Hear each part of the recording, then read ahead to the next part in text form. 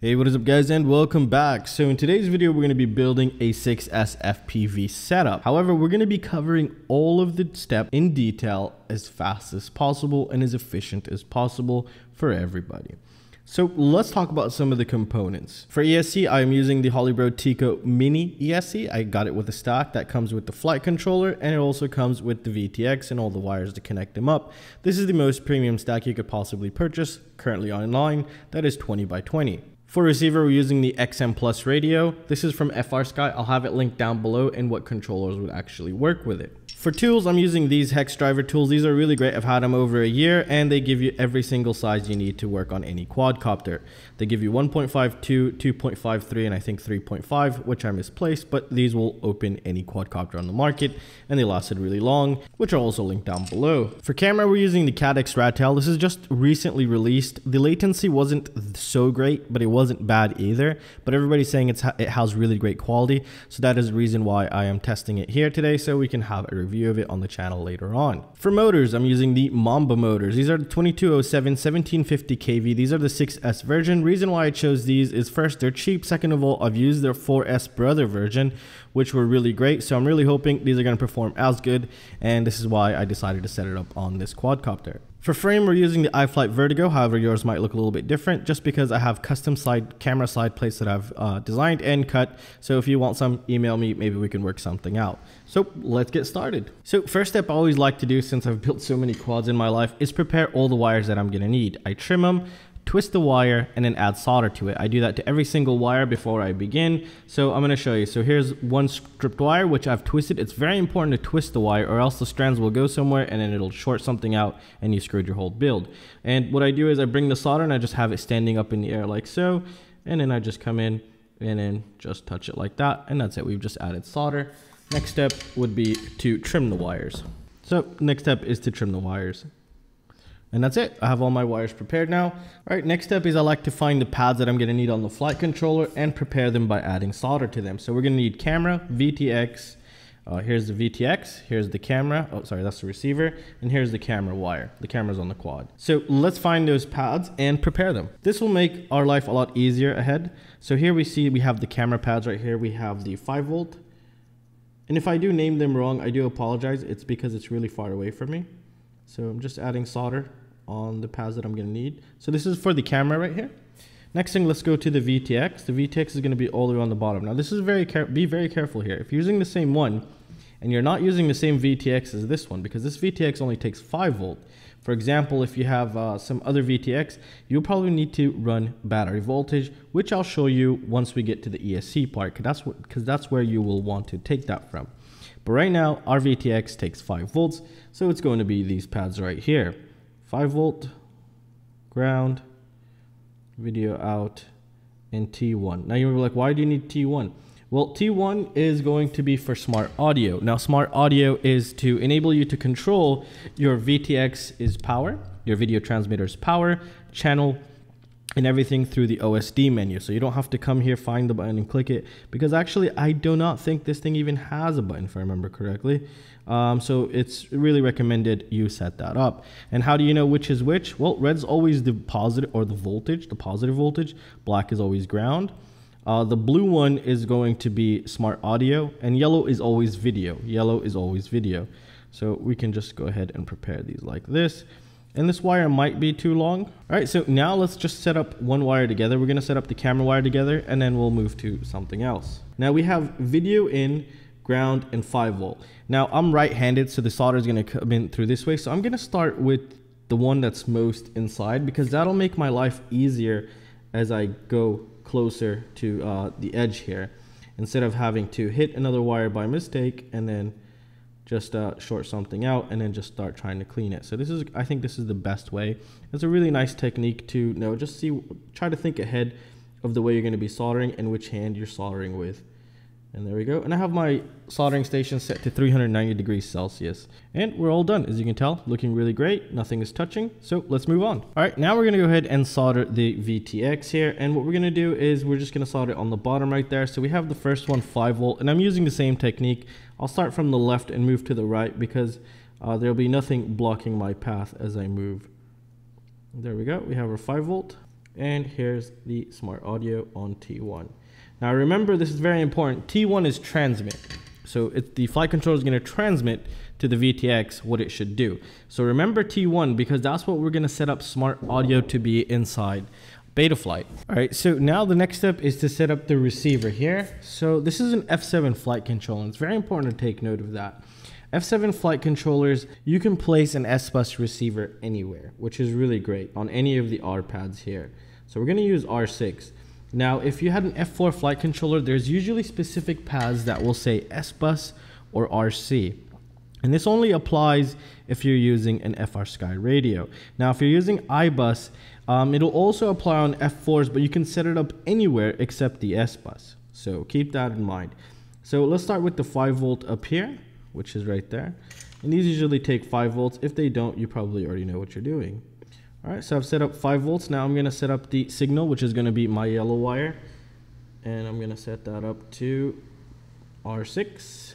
And you have to remember, now we have T1 here and R6 here. These will come and play a really big role inside Betaflight once we're configuring everything. So we're going to have to tell Betaflight that on UART6, we are sending the commands through our receiver. And on UART1, we are sending commands to the VTX to change channels. So now our flight controller is basically complete. So let's go ahead and move on to the next step. All right, so now the next step is to prepare the ESC. And I do the same thing. I like to go and prepare all the pads before I go ahead and proceed any further. So the way that I like doing is, depending on the ESC, some ESCs nowadays are really good. So it takes a while for the pad to heat up. So I like to touch the pad first and then bring in the solder next to it on the pad, next to the soldering iron here. And that works great. So you'll see it start to melt slowly. And then once it picks up really nicely. So this way you have really good contact, and you want to see them shiny, just like this one. And that is looking great so far. So just be really careful. Take your time. Don't be in a rush. If you're in a rush, you might as well not build it, because there isn't really much room for error here on any of these types of builds, especially if you have like 2 phases touching each other. Then you'll probably have an issue here.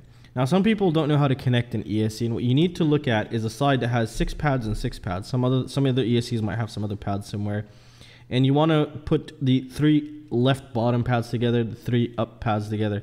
This is the way you kind of want to separate this. Now, however, this one is not really labeled, but we can just we can check the documentation on which is motors 1, 2, 3, and 4. However, we don't really have to care that much, because this package comes with a connector that deals all of that for us. That's why we're not going to have to do much to connect this ESC to the flight controller, except using the connector that they provided us, which will connect the ESC to the flight controller, which I'll show you right now. Which we have this connector here. This is the connector, so we just run 1 wire and we're done, which is really nice. It does save time. That is the most complicated part at times for some people. And let's go ahead and add power here, or add now be careful with this ESC, because the positive is on the positive sign is on the pad itself, so it will be covered once we set that up. However, I already know right is positive on this one. So we're just gonna add a bunch of solder here. It's really nice to add a ton load of solder to these areas. These areas get so toasty, it's not even funny. I've done a lot of testing, or stress testing, capturing the thermal imaging, and it's insane, the amount of temperature increase and decrease. As you can tell, right now I'm having a hard time putting solder on the negative, because the negative plane, or the ground plane, is all over the board, and that is what kind of acts as a heat sink in a way, but it's just everywhere. So it gets harder to solder to the ground pads usually on ESCs. You could increase the temperature, or just keep the solder on there for a little bit longer. So the whole board got hot here now. I can feel it everywhere because of that ground pad. So yeah, just be careful. They are a little bit toasty. All right, so the next step is installing the motors to the ESC. Now, as you can tell, I've already placed it in here and just soldered 2 sides just to see how I'm going to show you this, because I have aluminum pieces in the way here on this frame. So I didn't think about, if it's going to be a really easy build to show you on the channel. So let's go ahead and start with this side here. Now, this is a little bit tricky. I'm going to have to come in from here, back here, and make sure I don't touch anything. So what I like to do is I like to touch the pad first, warm it up, and then bring in the wire. And then the wire can get kind of toasty, so just be careful, you might burn yourself. So that got pretty hot quick. And now we're gonna do the same thing. Now this is very important that none of these wires touch each other. Make sure there's no little string of wire that's popping out. Now I've done most of them here just because it's a pretty annoying frame. So I like to heat up the pad first and then just bring in the wire here. This might need a little bit more solder, but be very careful. These are really close pads and you could easily bridge them, and it's a nightmare to unbridge these two pads together. Not like any other ESC. I've had to actually come in with the solder wick in order to fix that. And there we go. How'd that get dirty? It's okay, we'll clean that later. All right, that's looking great. So now we have the ESC and we have the power into place. So we need to look inside the box and find the connector for the ESC to the flight controller. All right guys, so now the ESCs are into place, and let's go ahead and set up the flight controller. So we have this wire that comes with the package. I just placed it into the ESC right there. And we're gonna bring in the little flight control that we finished earlier. And this is the reason why I like to finish it earlier. So we need to find the front arrow key. So this is the back and this is the front. So this will go in like so. All right, so that's in. Let's go ahead and plug in the camera. All right, so once everything is connected, I like to bring my multimeter and make sure it's in continuity mode. And what you can do is grab the end of the Xt60 right here, touch one side and touch the other. No beep, we're good to go. Just make sure it's actually working first. So everything's looking great. Let's plug in a 4S and let's see what happens. All right, so this is the moment of truth. I actually brought a 6S, and this is a really great 6S. I highly recommend for anybody. It's a 1300 milliamp Infinity 6S. I really like these.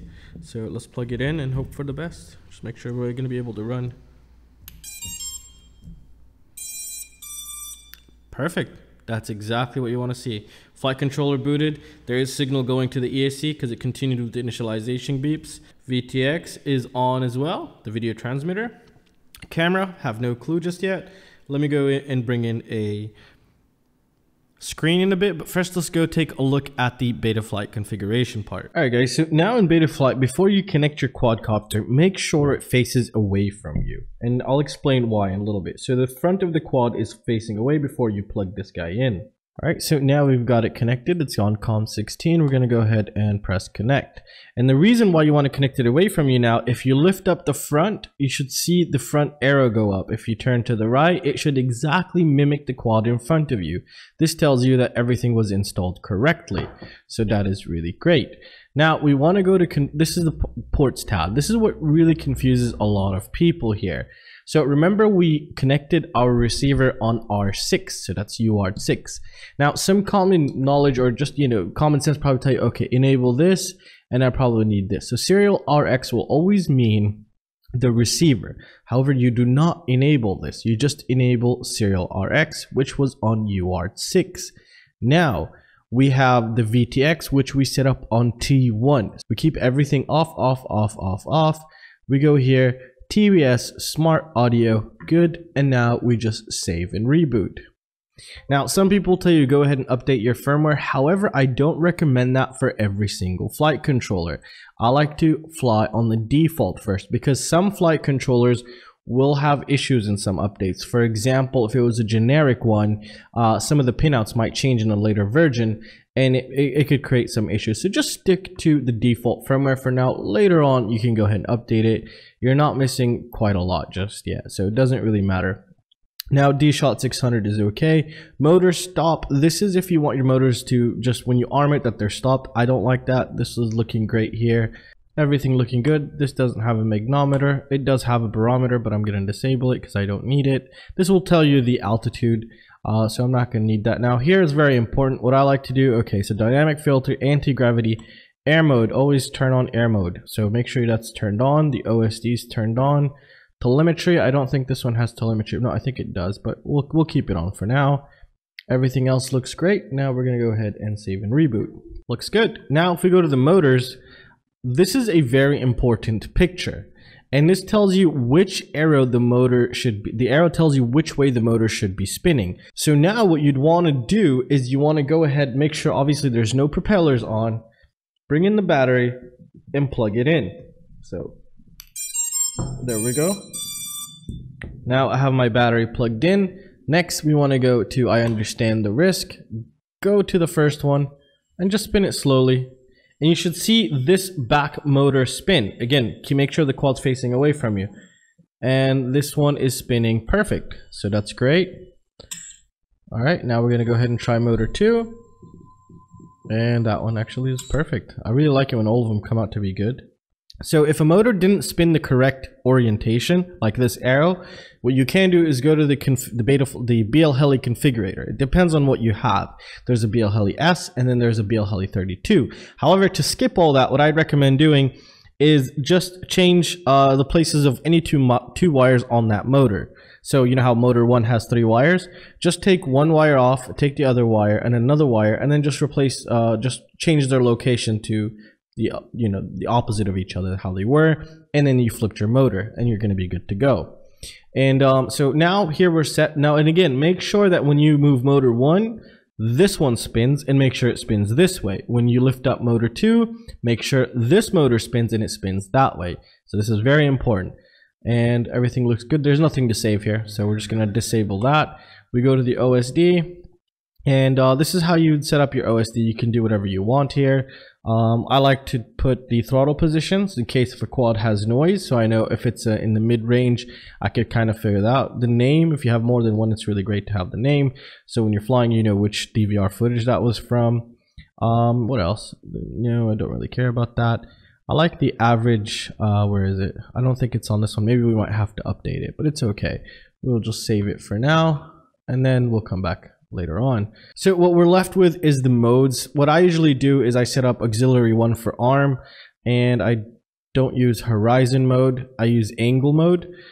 This way it's just in case, for example, if a fly or a bee came around me, I can stick it in angle mode. I know it'll level itself out, and I just punch up to the moon and until I fix myself or get away from that bee or something. So that's why I always keep angle mode, and I usually have that on auxiliary 2. And what else do we have? Flip over after death or crash. I have that on auxiliary 3, just like this. And you just have to figure out how to set up auxiliary 1, 2, and 3. And then if you do the same as me here, then you should have the same kind of setup. And again, we'll come back to this in a later video. But I think the most of the mystery lies in the ports tab. Now everything here has been set, so let's go ahead and take a look at its final form now. Alright guys, so this guy is completely set up and ready for flight now, since you've seen the Betaflight configuration. Now if we take a closer look inside, we still have quite a lot of space in there, which is something really nice to have, and it's a luxury. However, I will be creating some 3D printed models for this, especially to go on top of the stack, because I do not want the receiver and the VTX to be up top here. So they are just double-sided, just taped up top, and I don't want that because I will be setting up my GoPro mount with zip ties, and it's really bad if in a crash the zip tie pushed on a component from either the VTX and the receiver and just popped out like a little capacitor or something. So these zip ties here is really great. It has I made them become basically 2 functions. One, to hold the motor wires into place. It's not a really rough area here, so I recommend tape always, but this area here doesn't have any sharp edges, so I don't have a high chance of ripping the wire in some sort of a crash, but it should be very well tucked in. At the same time, I'm using it with a heat shrink to route the receiver's antenna here. As you can tell, it's inside there, and I've done that for both sides here. The back just has a zip tie to hold the wires. Overall, it came out really nice, really clean, and it's just looking like an absolute beauty, as you can tell right there. I'm actually quite satisfied with it, and I haven't had a quad that it was just one that's really nice to look at. Now, hopefully this thing's gonna fly great, and we're gonna see that in the upcoming days, and also create update videos on. So no more just constantly jumping from product to product. I think long test runs is the way to go, and this is what I'm planning on the channel. And I'll have a link to everything down below, guys, if you can check those out. Those greatly support the channel, and I'll see you in the next one. Peace out.